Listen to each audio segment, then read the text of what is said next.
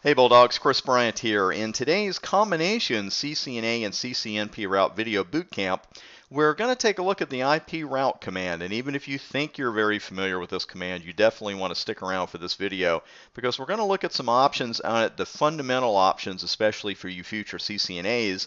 And for you future CCNPs, what we're going to do is take a look at a value that isn't terribly common, but it's one you better know for the exam. And I think this is really good for you future CCNAs to see as well. So let's go ahead and hop up on the live equipment. I'm going to pop that out of here, and we're going to start with the IP route command.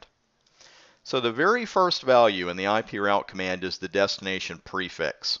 And I want to give you especially a note here if this is relatively new to you, certification testing that is. One of the most challenging things about it, and it still is for me after 15 years of taking the exams, is that you could be presented with a multiple choice question and they could say, which one of the following IP route commands, would do task A, would go to this destination, would be a default route, that kind of thing.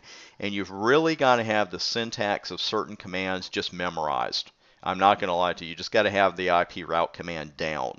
And it's not terribly complex, but you don't want to be in the exam room and say, well, I think this is a mask and a wildcard mask goes here. You don't want that. So we've got the destination prefix we're being asked for first, and I'm just going to choose this one as at random, 3000.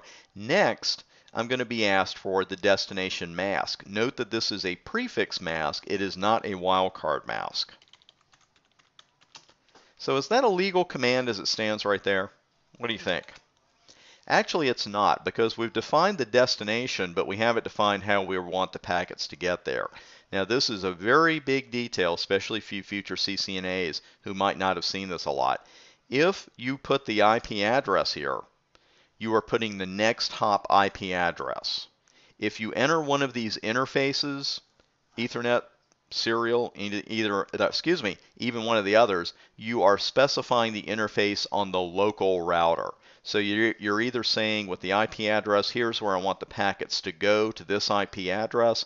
If you specify an interface, you're saying, hey, we're chucking them out that interface on the local router and hope they get there. I like to put the IP address, but obviously for exams, we need to know both options. So what happens though if I put the local router's IP address? Let's see what happens. This is router 2 serial 0 interface. And it's an invalid next hop address, and I love the way the router kind of whispers to you, hey, it's this router. Obviously, the exam is not going to be as kind, so we've got to know that's a next hop IP address. So right there, if I put .3, if that's where I wanted them to go for next hop, then this is a legal command. So it's IP route, destination network, destination prefix mask, next hop IP address, or local router exit interface. Now, let's talk about this distance metric value, because the term there in iOS Help is a little bit misleading, because when you and I as network admins, when we hear metric, we're thinking, path cost. How much does it cost for us to get there? That's not what we're setting here. What we're actually setting is the administrative distance of this particular static route. Now, this is totally optional. And you may think immediately, like I did, well, why would I ever want to change the AD of a static route? Well, you may have situations where you want the dynamic route to be the one in the routing table, and you want to use the static route as a backup. So let's just say with OSPF we had this IP route 300/8, and we also put a static route there. Well, if we leave the administrative distance at the default, the static route is always going to be chosen because it's got a lower administrative distance, assuming again the two routes are exactly the same. So we'd have a little bit of a problem there, except for this distance metric.